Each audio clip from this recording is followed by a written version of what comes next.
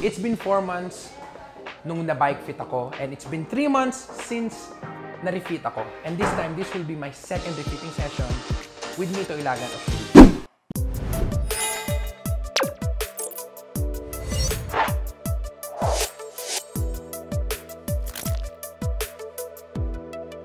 Hello guys, Cable here. At ngayon nagbabalik na naman ako dito sa Fluid Fit with Mito Ilagan para sa aking refitting session. At kasi medyo feeling ko may kailangan ng adjustment. Feeling ko lang, hindi ko alam kung mas nagiging fit ako or sumasama yung physical status ko. So, ano bang reason? Ba't kailangan mag-refit? Or pag nagpa-bike fit pa, kailangan ba talaga may refitting session? Yes. A fit is never final. Right. Okay? So once na na-bike fit ka at a certain fitness level, if that fitness level changes, let's say for example, tumigil ka sa activity mo. So your fitness levels goes down. So yung bike fit mo nung mataas yung fitness level mo, aggressive yun. Right. So yung katawan mo will need a new fit para ma-accommodate mo lang yung comfort ulit sa bike. So parang hindi mo masyasasakyan yung bike ng old fit mo kasi. Right, kasi yun yung aggressive position mo. Yes. So ngayon, malalaman natin yan guys, kasi parang naghahanap na ng adjustment yung katawan ko eh. Kasi sabi ko nga kay Mito, medyo nangingimi na yung kamay ko pag nakahawak ako sa drops ko, or parang feeling ko sumasakit yung dito sa may upper knee, no? And dapat hindi siya. So ano bang posibleng reasons kung bakit nagiging ganon? Hindi naman siguro dahil lumaki tiyan ko, no? Siguro yung core strength mo gumaganda, so your body tends to go more forward. Right. So let's see if you can slam the stem now. Slam. Cross your fingers. Kasi imagine guys, pag ito naging positive, ibig sabihin na sosobra na ako sa takoyaki. Takoyaki and milk tea. So tignan natin guys, and so sisimulan na namin to. So what should we do first? On the bike. On the bike!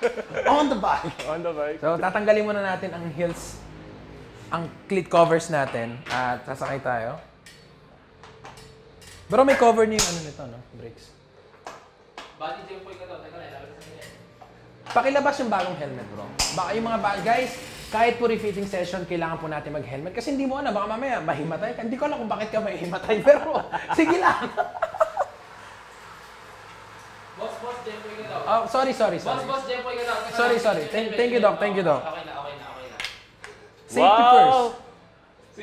Bago helmet mo. Yes po, this is bago. Ay, this is bago. Galing po ito sa Vikings. Konyo ka ngayon. SRP price of 11,500. Patay ka na. Ay, patay. Pag yung sinabi price. Hindi, joke lang. Sige nga. Ayun lang yun. Oo.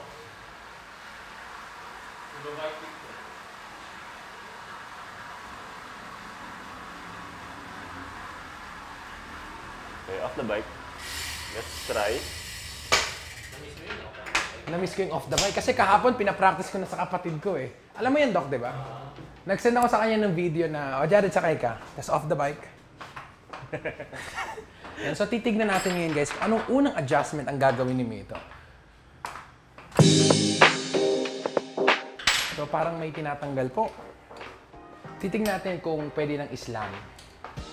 So guys, a reminder again for those cutting their stem, huwag nyo munang ikakat agad-agad kasi kailangan makuha yung tama mong fit. Kasi yung iba, minsan, pogi nga ang nakaslam, pero tiis ganda ka naman. Ayan na. So, in-slam na po. It's final reveal. Makikita naman ni Mito if hindi sa akin okay pag nakaslam eh, di ba? Yes, kaya meron din ako reading half cm para sa'yo. Para half, ano yan? Half spacer yun eh. 1 cm. So, tingnan natin. So, yung spacer ko kanina was 10? 5? 10 mil. 10 millimeter. So, pag hindi, then half cm tayo. Tayo nyo guys. I got you! Okay, try that. Yan, hindi na po jump ka. Sa bike fitting, naka-helmet ka. Tama. We prioritize safety. So kahit nasa loob tayo ng studio. Kaya nasa loob ng studio.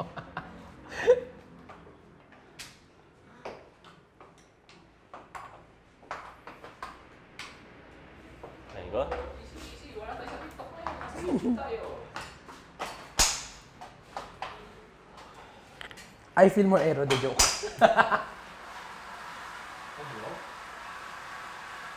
Wala yung weight sa unahan. Nawala. Oo. Okay, pedal. Nasaan na weight mo yun? Sa dito. Ilang percent?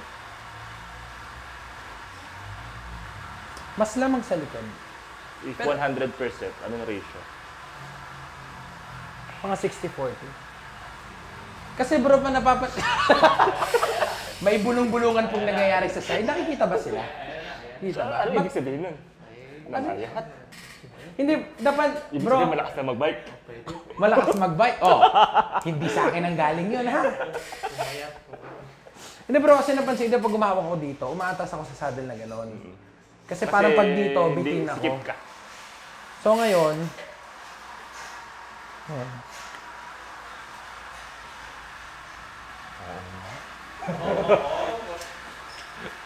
I got you! I got you! Go straight. Pag sa drops, hanggang ng drops ka. Dito, Ah, comfortable. May weight ka dyan. may weight. Mga ilang percent. Pero, nasa na majority ng weight? Nandito ka sa unahan. Nasa likod pa rin. That's good. Kasi pag nagaganto ko, mabilis na lumipat sa gano'n. Yung ibos talaga yung nagdala eh. Ay, ibus yata lang yun. Hello guys! That's it. Wait, Yun na yun. ano pa yung isang concern mo? Yung parang dito sa thighs ko, ewan ko kung mawala na yun kasi Anong concern sa thighs? dito yung sumasakit niya or normal lang yun. Itong area na to. Wait, sige, baba ka. Off the bike. Guys, si bike effect pag sinabi ni Mito, bumaba ka ng bike sa off the bike. Mas magandang English. Ang juicy, ano?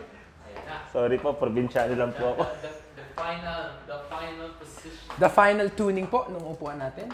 Paano? Final. Final. Basta ayusin natin yung upuan para maganda. Ay, forward pa yung konti yung saddle. Aggressive. May hanap na aggressive yung katawan mo. Guys, aggressive. So, ibig sabihin, tatakbo na ako ng 22 neto. Akala ko yun naman yun, 15 lang. Hindi, may helmet kasi eh. Pag may helmet plus 50. Hindi, 15 lang kasi may dalang ano eh, isang bag ng bricos na kakayakay lagi. Hindi pwede mabilis, madudurog yun. Magbiburog yung bilog-bilog. Di-deliver kasi to minsan eh. Oy, pero minsan nagdi-deliver ako sa Bricos Takoyaki, guys, gamit tong bike. See? Alam ko. Sa munisipyo, sa kayo malalapit try na that. area. So, let's go. Ano naman pinag-deliveran? Mas mahal pa yung bike sa takoyaki.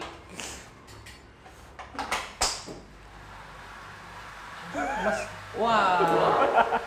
We're so proud of you. Hindi, masakit ang mas naging relax. Yes. Forward yung saddle. Slam stem. Oo. Wow! Slams. Paano? Hindi, nakita ko gumagano. Baka tumauba ko. Sige. Try mo. Answer. Move your hands to the side. Side? Ganun mo yung kamay mo sa gilid. Para mabagsak ako. Hindi. Try mo lang. Hindi pa. So, forward ako. Ano Mabigat problema pa. doon? Yung saddle din minsan may klima masyado. Maliit yung saddle. Maikling saddle. So, parang wala akong support para akong forward saddle. ako. Oo. Kaya short tipsy power is tends you to go forward more. Okay. So, pag once na nag-drops ka, walang naka. So ang Sagabal. parang Ang power saddle is for aggressive position. forward talaga. Forward. So ang gusto kong maging ganon, kailangan ko ng a bit longer na saddle. Yes. Yung patulong sa... Oh. For climbing talaga kasi si Hello. longer tip saddles. Mas madali na siya ngayon. Hindi ko na, sa dati kong posisyon, yung before me adjust, umaatras ako dito, tapos saka ako gaganyan. Kasi naghahanap na ng... So ngayon, pwede na akong gumanon kahit di na ako gumanon sa saddle. Ayan oh. Ayan oh. So strong! Pwede nang ipangwagwagan to. Pwede nang irimate. Pwede na i-remate to. Saan ba may 20-20 race bukas? Ay, what? Sasama na yan bukas. Ang laki ng pinayat. Kasama na yan bukas. Ready na Ang laki ng pinayat eh. Kita ko eh. Oh? Yung movement niya.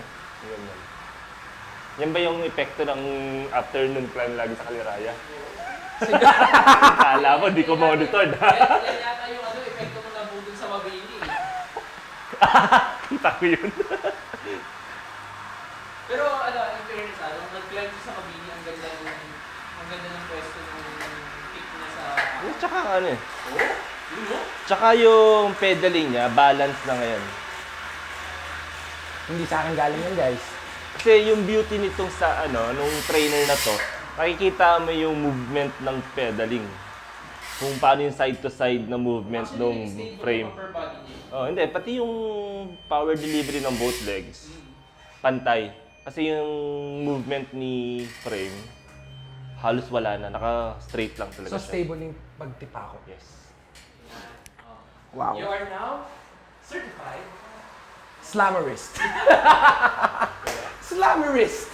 Kasi once na yung bike is magalaw dyan sa rollers na yan, if yung likod ay sumasayaw lang, ibig sabihin, hindi pantay ang power delivery. Oh. Kaya doon ko nakikita yun. Kaya lagi ko pinanunod din yung likod. Ayan na. You're certified fluid fit. You know? Walang kahirap-hirap, oh. Wala na, tatakbo na ng 120 ito doon. Wala, hindi na malikot.